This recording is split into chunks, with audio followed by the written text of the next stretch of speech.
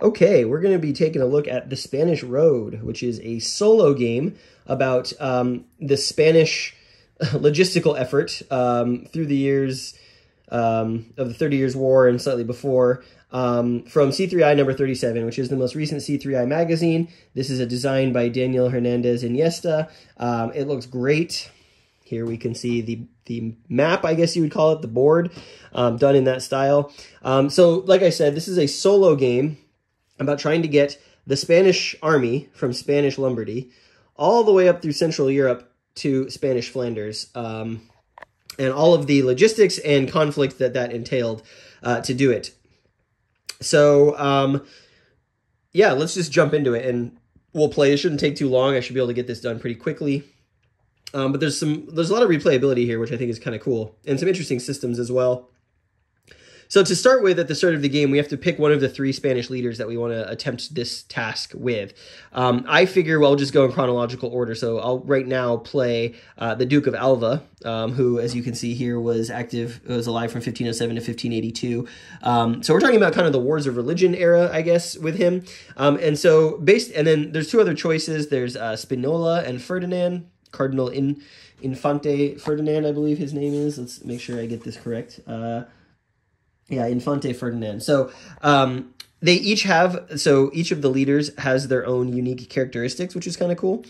So for example, you can see here, the number of dots represents the battle value of the Spanish army or of the leader. The number in the castle icon represents their siege ability. So you can see the Duke of Alva is better at fighting enemy armies than he is at besieging, and Spinola, Ambrogio Spinola, is better at sieging than he is at fighting. And then, of course, Cardinal Ferdinand here, he is not so good at either. However, he does have this little black 1, and his specialty is that he can, the Spanish tercios, more uses of them. And we'll talk about what that means as we go. So I figure we just do the first game here that I'm playing of this with the Duke of Alva. And he's going to start, the Spanish army is going to start in Lombardy here with him. And the Spanish army is going to have a strength of 7 at the start of the game. The game ends either when the Spanish army gets to Spanish Flanders, or the Spanish army's strength is reduced to 0, or when time runs out. And so based on how much time you give the Spanish army to accomplish this task, that will determine the difficulty of the game. So you can see if you want a hard difficulty game, you can do 10 weeks, medium difficulty game, 12 weeks, which is what I'm going to do just to learn it. And then if you want an easy game, you can do a 14-week campaign there. This track is also going to show you the tercio momentum markers. This allows the Spanish player, i.e. me, to do some other things during the course of a turn, mostly revolving around die rolling. And then here's the map. So the spaces in the map, it's a point-to-point map. They are marked by connections. The yellow connections with the dots are alpine connections, so you're walking across the Alps. That will trigger attrition rolls. You've also got regular connections here. And so the route you take to get to Flanders is going to be defined by how difficult the terrain is, and also where enemy armies are going to show up, and also some of these besieging values here. And then all these numbers you see on in the green box here are going to represent the movement of enemy armies. At the end of the turn, enemy armies are going to move according to a d6 roll between some of these places. And if you move the Spanish army where there's an enemy army, you have to have combat, potentially defeat them or lose.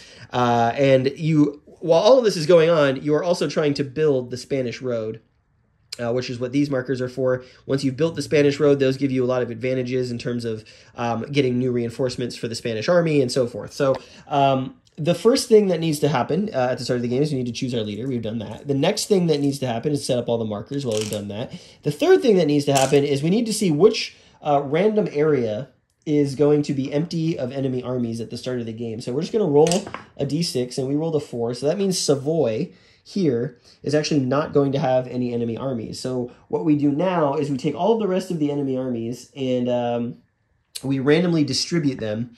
There's 5 of them, and we are going to distribute them. We will randomly place one in Alsace. We'll randomly place one in Baden. It's there. We will randomly place one in Lorraine. That's there. We'll randomly place one in Württemberg and the Lower Palatinate.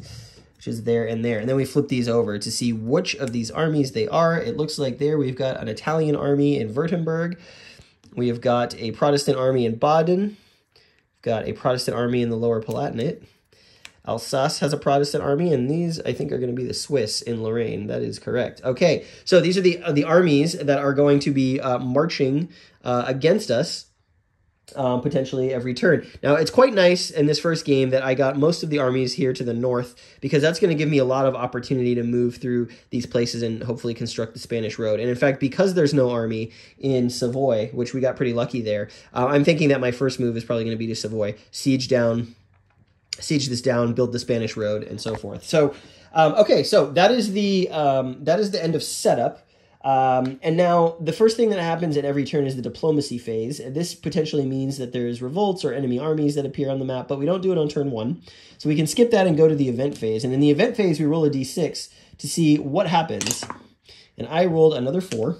The 4 event is Spanish engineers led by Gabriel Rebellon work efficiently. Apply a +1 to the Route to Flanders operation die roll. Okay, so that's good. We got a good event here at the opening of the game. Let's see. So that is going to be, I think it's a good event. Yeah. +1 to the Route to Flanders operation. Okay, so this is, I believe, when you build the Spanish road. Yeah. Yeah, the Spanish road construction table. So that's cool. So now we move into the meat of the game. That's the operations phase. This is where every turn you are going to get 2 operations as the Spanish player, and you have got a bunch of different options to choose from. I kind of wish, so it's in the rule book here. I kind of wish there was a player aid that came with this, and I'm sure someone will make one online. It would just be nice to have all these charts in one spot instead of flipping through the book, but it's what we got, so we're going to roll with it. So, of the operations you can take, you can choose to reinforce the Spanish army. You'll roll a die. There's some modifiers. Potentially, you will increase the strength of the Spanish army. You can move the Spanish army. Moving the Spanish army might incur attrition if you're coming across an Alpine connection there. Some spaces have a logistics value. So this would be like here, for example. This is the siege value. This is the logistics value. When you leave a space with a logistics value, you must roll a die, and it's possible your move is canceled. This represents a die roll modifier, and you are trying to get 3 or more. So as you can see, going to Savoy first, trying to leave Savoy, we would be having to roll a 5 or a 6 in order to march out of Savoy. This represents sort of the resistance of the Savoy, I guess the Savoy, I think that's how you would say people from Savoy, to helping the Spanish army move. So the other option we have is we could go to the Swiss Confederacy here. You can see that the logistics value is only 1, so it's probably more likely that we would be able to leave Swiss Confederacy when we want to. However, we do have to march across this this path here. That would be that would incur attrition. And so we might lose forces there. Now, the other thing to consider here is Tyrol. And I believe if you build the Spanish road in Tyrol, when you roll for reinforcements, no, there's some modifier for having control of Tyrol. Yeah, so when you're building the Spanish road, if you control, if you're building in Tyrol, you get a +1. So that might actually, so it may be worth it to go here this first turn because I'm getting a +1 to build here, plus another +1 for the event I rolled to try and build some of these Spanish road markers. And the reason you want to build the Spanish road markers is that when you take reinforcements, the more Spanish road markers you have on the map, the more likely you are to succeed at getting those reinforcements. So kind of some early choices here. Do we go the easy route to Savoy and potentially get bogged down and stuck there for a while? Or do we go to try to go to Tyrol and build the Spanish road? That's the question. Either way, we're going to have to pass through a spot where we're going to need to either siege or assault a fortress. And so that's the question. I think my general inclination here is to go to Savoy and do that first. So, so move is an operation. You may also do a battle operation. So if I enter a space with an enemy army, we would battle, and this is where we would add up the number of dice you get would be equal to the number of pips on your leader plus the strength of the Spanish army, and then you would roll a number of dice for the enemy army equal to the number of pips on their counter. And there's an interesting combat system here, which we'll get to when I get into a fight, which I'm sure will happen. The other operation you can do is you can siege a fortress. And you have to do that before you can leave. You're not allowed to leave a space until you have taken out the fortress. And then finally, the last operation is you can build the route to Flanders. If you are in a region with no enemy army and whose fortress is under your control, you can attempt to build the Spanish road. So, with all of that being said, I think with my first activity here, we are going to take a move action with the Duke of Alva, and we're going to move from Lombardy to Savoy. That's my first operation. My second operation is going to be some siege activity, and I have two options here. I can assault the fortress. That would be sort of a battle against the fortress. The fortress will roll 2 dice for each number in the fortress, so it would roll 4 dice against me, and I would roll my strength value plus the leader's siege rating. So as you can see, the Duke of Alva has only got a 1 siege rating. I'd be rolling 7 plus 1, I'd be rolling 8 dice. So I'd be rolling twice the number of dice. In this game, to score hits, you need to roll 5s or 6s in pairs. So that means you can either roll 2 5s, you can roll 2 6s, or you can roll a 5 and a 6. And for each pair of those things, you will score a hit. In order to take the fortress, I must do more hits to the fortress than it does to me. So there's a chance I might take losses, but if I can do more hits, I'll just take it. The other option I have is to do a lay siege to the fortress. This just automatically gives me control of the region, but I must automatically lower the strength of the Spanish army by the value of the fortress. So you get a guaranteed thing for guaranteed losses, or you can take your chances. I think in this particular case, I'm going to take my chances. So we'll roll for the fortress. We'll roll 4 black dice. And just to see how this works. Let's see. This could be a bad idea, and maybe the designer, if he's watching, can tell me if this is a bad idea. But I feel as though, because he is a better battle commander and less good of a siege commander, that I will take my chances with this. So I'm going to roll 4 dice for the fortress. This is, I guess, technically simultaneous, but we'll do it one at a time. And this is what they rolled. So they did get 1 hit against me with these 2 5s. So I need to do 2 hits at least, but I get 7 dice plus 1 for his siege value. I get 8 dice. So let's collect our 8 Spanish dice in Spanish colors and give these a roll in the dice tower.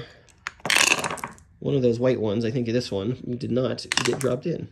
It's hard to do this on camera. Okay, so what did we get? We got a pair of 6s here. We got a pair of 5s here. And this leftover 6 doesn't count as anything. So we got the 2 hits we needed to beat them. So we take a hit to the Spanish army, but we do actually conquer the fortress. And when we conquer the fortress, we place a control marker in the region. I control the fortress for the rest of the game. So let's take a control marker and put it here over. So we've taken control of Savoy. That was my second operation for the turn. I moved, I did some siege activity. We took control of Savoy. That's great. And now it's the end of the turn. So after that, we go to enemy movement. So for every single army that is not located with the Spanish army, we roll a d6 and move to the region that the d6 indicates based on the number on the terrain here. So I'll do that off camera so you don't have to see me roll 5 times, but we'll come back and I'll show you how the armies have moved. Okay, so here's how some of the intricacies are going to work. I just rolled for Württemberg, and I rolled a 6. So this Italian army is going to move up this direction towards Baden. And when you get an army that moves into a space with another army, it actually forms what is called a coalition army. So these 2 markers are going to get replaced with a coalition army like that.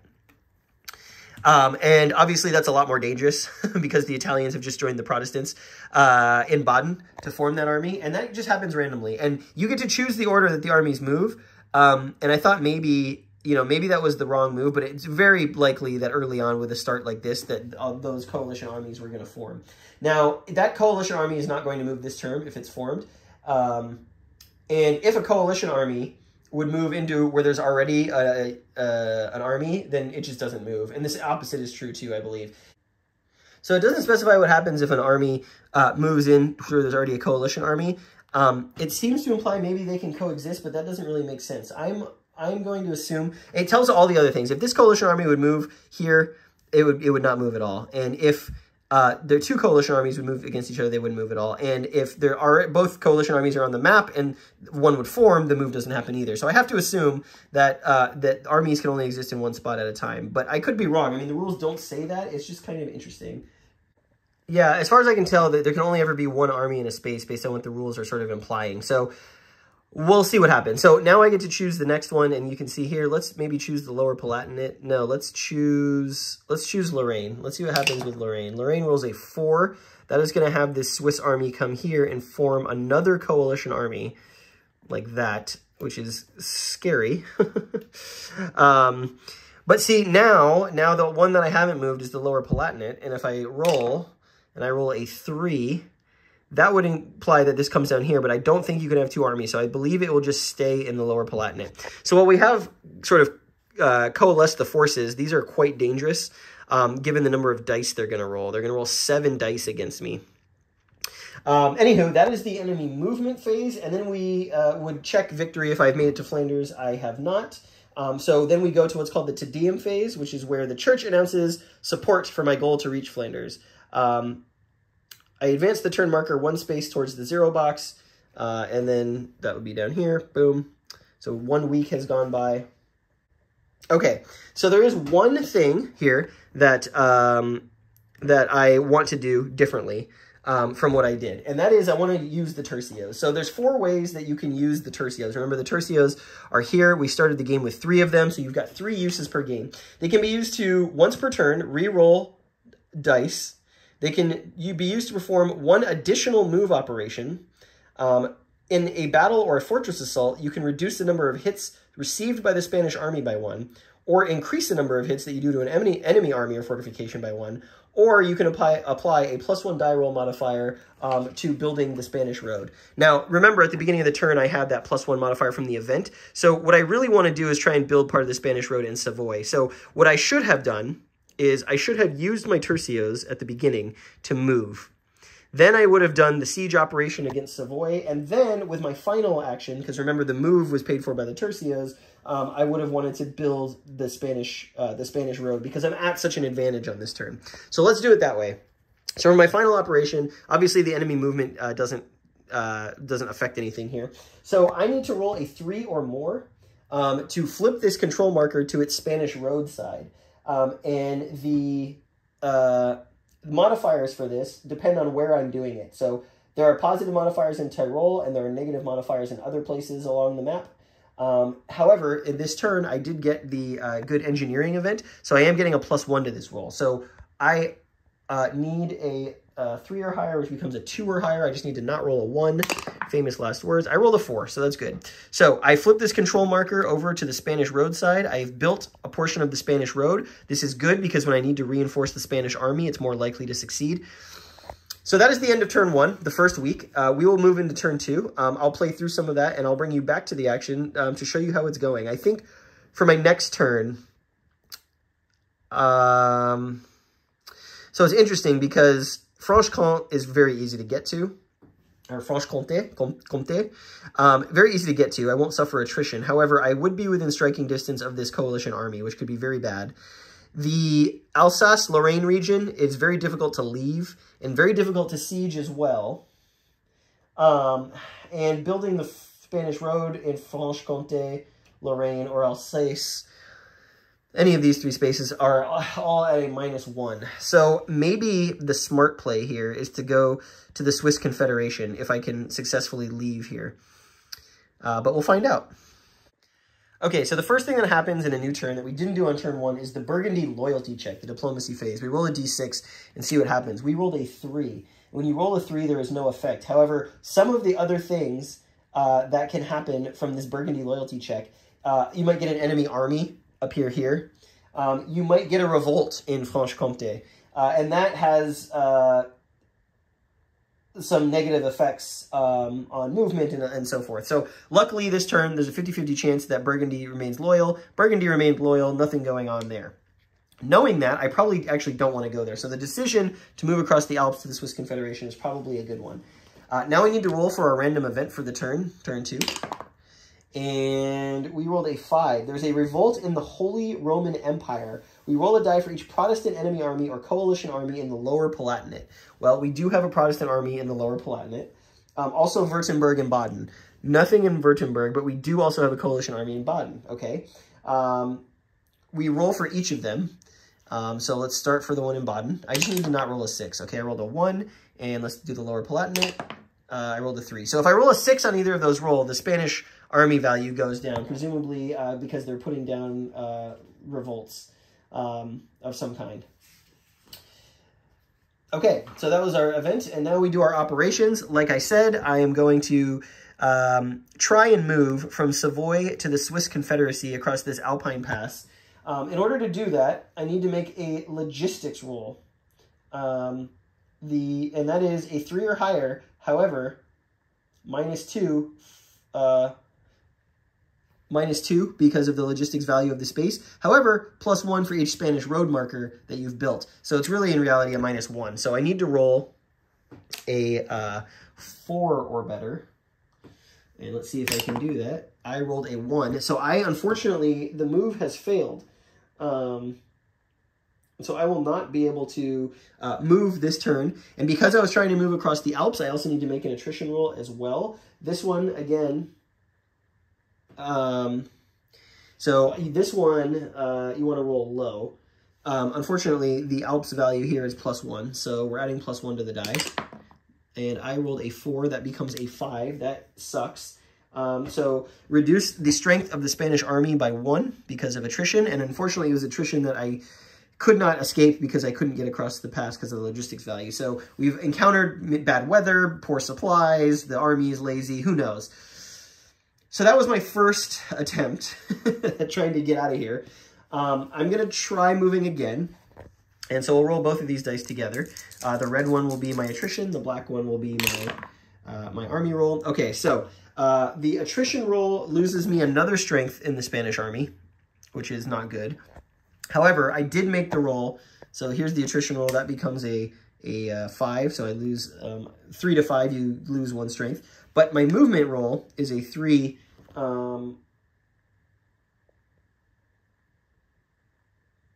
no, my movement roll is a 3 - 1, which is a 2, so no move is made. So the Spanish army spends this entire week getting bogged down and losing manpower here in Savoy. That sucks. Okay, well, that was week number 2, and I'm stuck in Savoy yet another turn. Thankfully, the armies are far away, but I really need to get out of here. I would really like to get here before an enemy army gets here. That would be ideal. So yeah, we go to enemy army movement, and we just keep doing this. Every turn is pretty short, and I will come back when something important has happened. Okay, so we are in the 4th week of the Spanish campaign to get to Flanders, and here's kind of what's happened. The coalition army moved down from Baden to the Swiss Confederacy. That really dissuaded me from trying to move there. Additionally, it cost all of my operations to move last turn because of bad weather. So I instead chose to do take the other route, basically. I didn't want to face bad weather and a coalition army. So I went from Savoy to Franche-Comté. I was able to successfully make the move. And then there was an army here. There was a Swiss army here that popped up that I defeated. Unfortunately, during the enemy movement phase, a Protestant army from Lorraine moved down, and so now at the start of my turn, I must attack them in order to get rid of them. It must be a battle. So I'm a little nervous because I'm down to 4 strength in the Spanish army. So I'm going to be rolling 6 dice for my hits, and they're going to be rolling 6 dice. So it's an even fight, and I don't feel great about that. I do have tercios, which is nice. So I unfortunately rolled 1 hit. That was a pretty poor roll. They are also going to be rolling 6 dice. Oof. I don't like this. And they rolled 1 hit as well. So in the event of a draw, the enemy army would win the battle. So that's not good.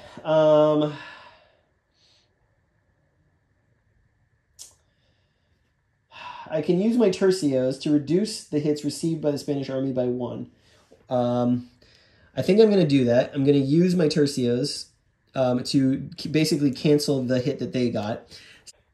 So I won the battle because they got 1 hit. So we're going to remove this Protestant army, and we are going to be alone in Franche-Comté. Now, I have a decision to make. Do I want to try and build the Spanish road here?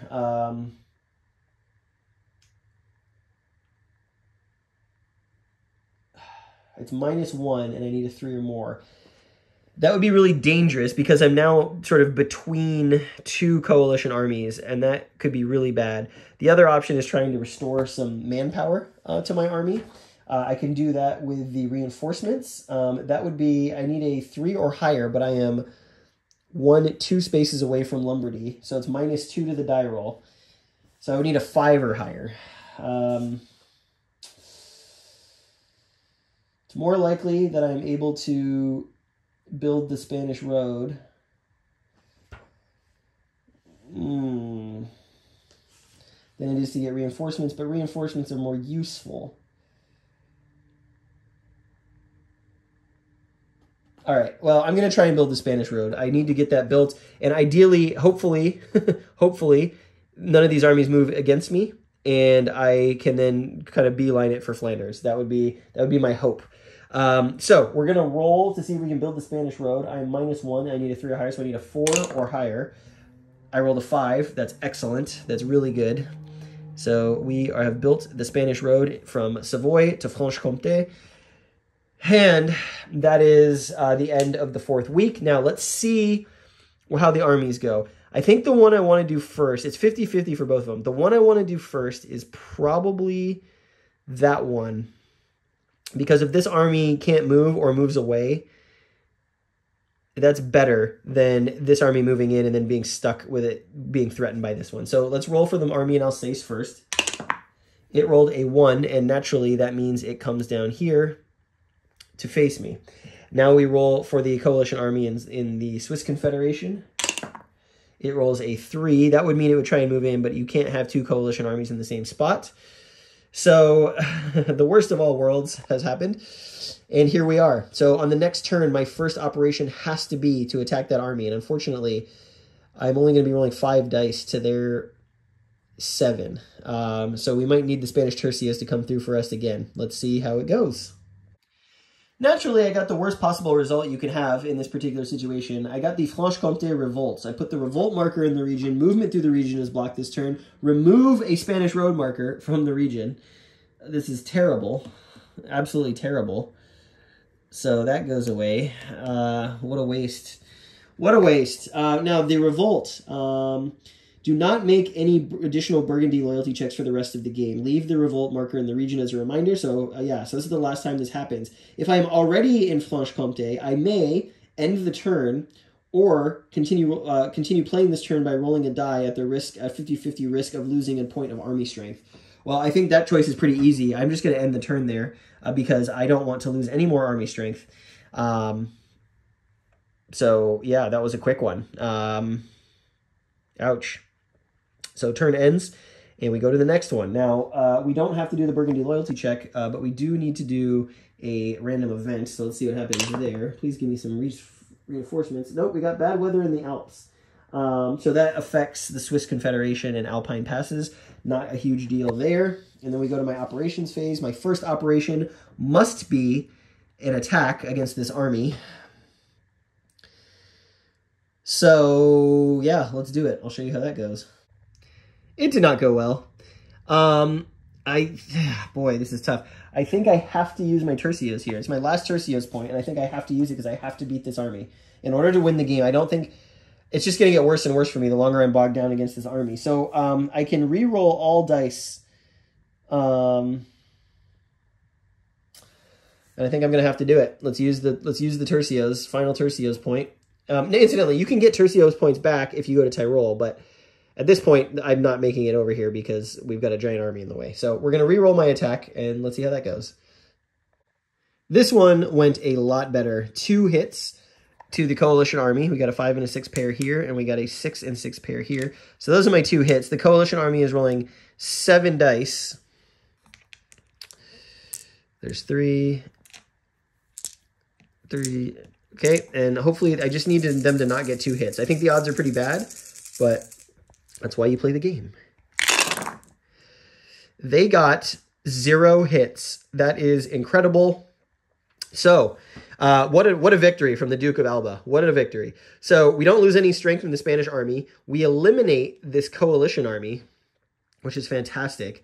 And now we have a second operation. And I think the correct answer here is that my second operation is to take a move while I've got it into Lorraine. I am now behind enemy lines, essentially, and it is going to be tricky to be able to move from Lorraine to Flanders. However,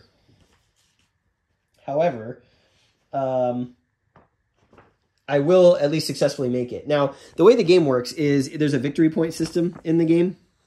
So, as you can see, you know, for each level of strength, you get a certain number of VPs. For each Spanish road marker you've placed, if you can create a contiguous row of Spanish road markers, that'll give you some extra bonus VPs. And then for each successful battle or siege that you've accomplished, you get VPs.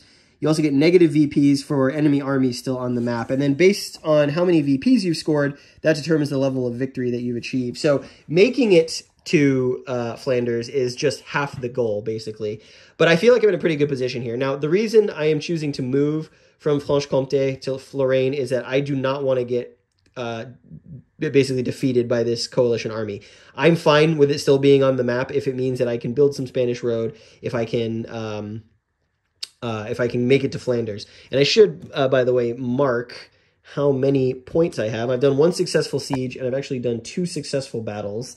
I have actually 3 successful battles. I defeated this Protestant army, this Swiss army, and this coalition army. So I'm actually at 4 points right now for just the battles and sieges that I've done. The rest will calculate at the end. Okay, so that was my turn. I defeated the coalition army in Franche-Comté. I moved to Lorraine, and let's see where this coalition army in Switzerland is headed, shall we? It rolls a 1. That is going to send it hot on my tail to... wait, no. That is going to send it down here to Savoy. So it's moving the wrong way. Maybe it got some intel that I was working on the Spanish road and when it came to intercept me, find out that I'm not there. I've moved along the way. In any case, I feel pretty good about my position. So that's the end of the turn, and I have to think about what I'm doing now. Okay, so I may be living dangerously here, but the very first thing I did was I laid siege to the fortress in Lorraine to take it. That meant expending 3 points of army strength from the Spanish army. So I'm 1 strength point away from losing the game. But I felt that that was a better option than rolling 5 dice versus the fortress's 6, because I think that, well, yeah, I just thought that was, I'd rather take the sure thing right now. Now, the question I have now is, what is my second operation? I could try and get reinforcements, but it's actually impossible to succeed right now because I am 1, 2, 3 spaces away from Lombardy, and you need to roll 3 or more, and that would be -3 to the die roll. I guess it would actually be -2 because I have a Spanish road marker, I think. Let's see. No, it would actually literally just be -3. So I actually cannot get reinforcements here. So I think the next best thing I'm going to try and do is build the Spanish road in Alsace-Lorraine. And that is going to be, I need a 3 or more, but it's going to be -1. So let's see if I can do it. I need a 4 or better. And I got a 5. So that will allow me to place a Spanish road marker. Actually, I just flipped this over. Here in Lorraine. So that's 2 Spanish road markers on the map now. If I can get 1 more, my reinforcements, it helps my reinforcements a little bit. However, I think next turn, I'm going to make a dash for Flanders. It's going to be difficult because it's a -3 to that movement because of the logistics value. So I would need to roll -3. However, I have 2 Spanish road markers. So it'll be -1. So I would just need to roll a 4 or higher. It's 50-50. I think I can do it. Yeah. So let's see where the coalition army down here is going to go. They rolled a 1. That means they are going to come up this way to Franche-Comté. And now I'm a little scared because if I don't make it this turn, we're going to lose the game probably because I'm not going to beat him with 3 dice. Almost assured. Okay. We are Uh, how many weeks into the campaign? 1, 2, 3, 4, 5, 6, 7. We're in week 8, the end of the second month.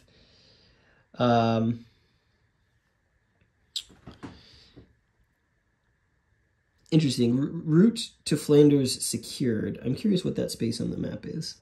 What this is telling you is it's 5 bonus points for having a full route of Spanish road markers from Flanders to Lombardy. We're not going to do that this time, but you know, that's just a reminder for that. Okay, so we need to go to the random events table. Let's see what we get. We rolled a 5, Revolt in the Holy Roman Empire. Again, that would be you roll a die for each army in Lower Palatinate, Württemberg, or Baden. We don't have any of that. The coalition, the last coalition army is chasing us up sort of eastern France. So now it is my turn. And I'm going to try and move. I just need a 4 or higher in order to move into Flanders. I rolled a 6. We are going to successfully enter Flanders. And I believe that will end the game. Pretty sure that's going to end the game. I don't believe, it doesn't matter if the enemies move, and I don't believe I would get a second operation because I don't think that I can, build Spanish Road in the square start or end spaces. So I'm going to assume, I guess conceivably I could try and roll for reinforcements maybe. It's unclear whether you get your second operation once you reach Flanders. I don't even know if I can do it. I'm 4 spaces away, and I'm getting 1, 2, 3. Yeah, 4 spaces away, so that's -4. There's nothing to offset that, so I can't actually get any more reinforcements. So yeah. All right, so let's calculate my victory points. So for each level of the Spanish army's strength, I get 2 VP. So we're at 4 because of battles and sieges we've won. So we get 2 more because I have 1 strength point remaining. That's about 10 to 15,000 men. We get 2 points for each Spanish road marker on the map. So we've got one down here in Savoy and one up here in Lorraine. So 1, 2, 1, 2. We're at 10 points. We got if we have 3 Spanish road markers placed in a row, we get 2 bonus points, and we get 5 bonus points if we get 4 in a row. And then we've got our successful battles and sieges, which I'm already calculating. However, we get -4 victory points for each coalition army still on the map. So we are at 10. We're going to go to 6. And what that tells us is it is a minor victory. Your soldiers barely arrive in time to support the war effort against the United Provinces offensive. Is it enough? Due to your laziness and hesitance, the conflict remains unresolved. So as you can see, lots of replayability here in terms of like trying to go for a better score. I felt like I'd had a bunch of stuff go against me in sort of the middle of the game, right in this area. I felt like I had a really good, like I was doing really well. I got the Spanish road built in Savoy. I was about ready to try and go. And then as soon as I failed that roll with the attrition to try and get to the Swiss Confederacy, that's when things started to go downhill. I rolled the revolt at the worst possible time. I would have had another Spanish road marker there. So yeah, so that's the game. You just witnessed a playthrough of the Spanish Road. I think it's a really fun little game. Congratulations to the designer, Daniel Hernandez Iniesta, for getting this out. This is a Niels Johansson map, by the way, which if you've played any of his other games, you can tell immediately his color palette, his style. What I really like about this, so I'm not a big solo gamer. I actually don't like solo games. I think they're kind of boring. What I think is cool about this game, and why I actually really enjoyed this, was all of the decision-making is in the player's hands. So there are tough decision points as you are playing the game. Like, do you try and get reinforcements? Do you try and build the road? Do you try and fight off the enemy armies? Which space do you move to? And there's enough sort of chaos with the army movement that it kind of like makes you have to assess risk. And the die rolls aren't very straightforward in the sense that, like, you know, one, you might really need one, but the odds are lower on it. And so that sort of value trade-off of, okay, am I going to do this even though it's more likely to fail versus I'll do the thing I less want to do even though it's more likely to succeed.